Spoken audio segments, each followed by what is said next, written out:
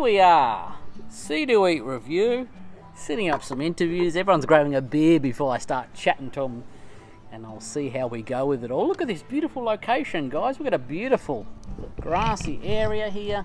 I'll do a quick tour for us later. I'm just stalling for time while people come back. So I'm here with Carly, pretty good beers. I'm here with, oh my goodness, I called him Mark at the Beer and Barbecue Festival. It's not Mark, it's Tony. How did I get that? Troy's busy, so we'll come back. I'm enjoying blue skies, green grass. Now, it depends how I cut this video, is when you'll see this review. And right now, I'm rambling, drinking a beer.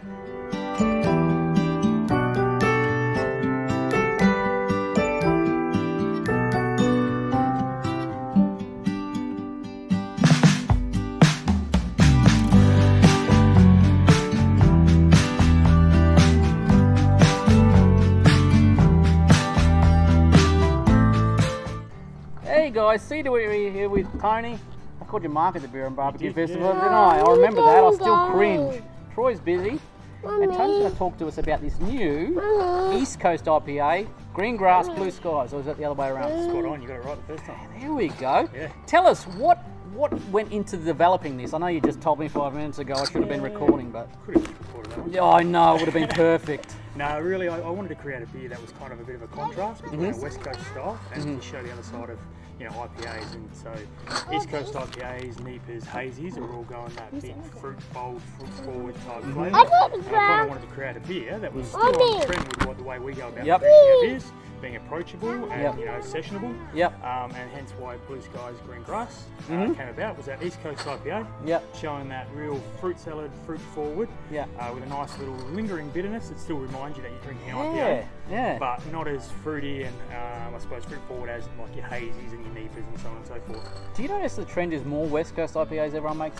other than the East Coast, or is that just me looking for more West Coast? Oh, look, I think it comes down to personal preference, to be fair, and I think West Coast is kind of like, you know, that big where the craft beer movement started, being out of the West Coast of America, so that's kind of like that first beer that you have a crack at as a brewer. Like you want to make a nice, delicious West Coast IPA. So part of the reason why creating this beer once again is kind of to show that contrast. We've got our number 14 IPA, which is that West Coast style. So try that one if you haven't, guys. That's your one. That's your staple. Correct. Staple. That's the one I always go back to. It's just like, I don't want to review anything. I just want to drink a good beer, and I go to the number 14. That's that plus our, you know, our black IPA. That's my two favourites.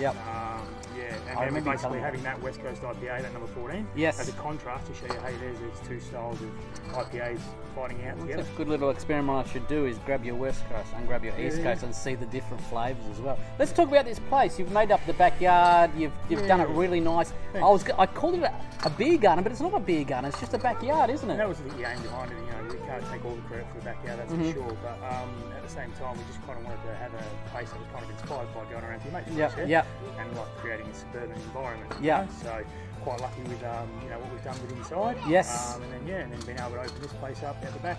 Big and spacious as well. How'd you go during COVID? Were you okay here during COVID? Yeah, we actually opened up after, to be fair. So I'm trying to work out how long you've been here, because I noticed a lot of people having their first birthday parties. I went, hang on, you're around that time as well. Just come up September. September is when we opened, so we've been here just over 6 months. So into our 7th month now. But you've done so much to the place as well. Yeah, cheers. Yeah, well, it's kind of a bit of, you know, we've had this space since November 2019. Just a whole lot of working through and getting to this point. But yeah, we kind of aimed at September being, you know, and that aim of being, you know, let's be one of the first ones back out there. You know, when we're able to get back out and start enjoying life again. You know, there's restrictions and that sort of stuff, and everyone's playing with that at the moment. So have you been able to switch off since September?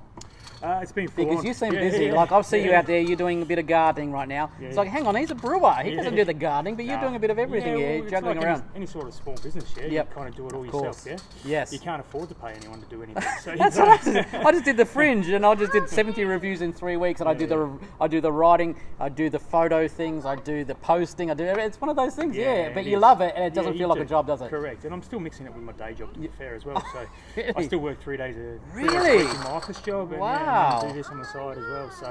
So with winter coming up, do you have inspirations for a winter type of beer? Yeah, we've got some stouts coming down the line. So that's definitely where I love to play when I'm really? The darker beers? Darker beers, That's what I'm just sort of going into now. My wife pushed me in that direction. Yeah. And the big chocolatey coffee flavours. It's a like, delicious area to kind of get into as well, and like it kind of just suits the winter. Like it's an all year round beer, really. Like there's no real perception of when you can drink stouts. Yeah, and that sort of stuff, but it's just the way that we tend to associate dark beers with winter.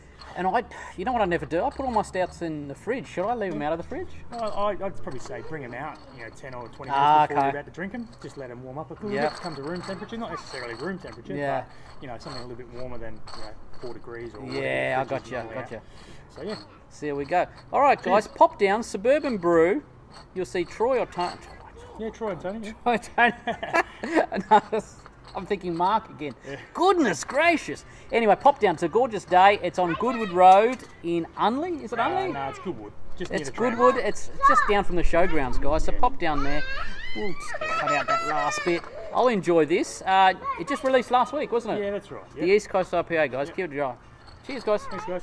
Thanks, then, man. All right, Shane. Yeah, cheers.